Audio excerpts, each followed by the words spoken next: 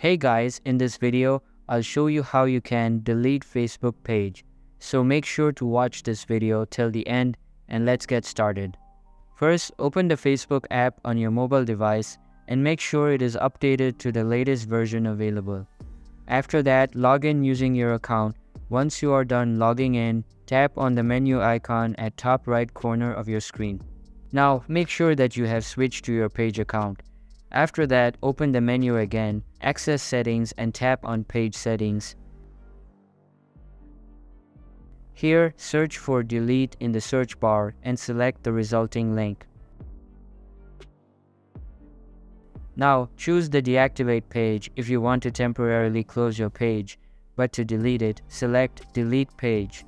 Choose a reason, tap on continue, and then enter your password to confirm. So that's all for today's video. Hope you liked the video. Thanks.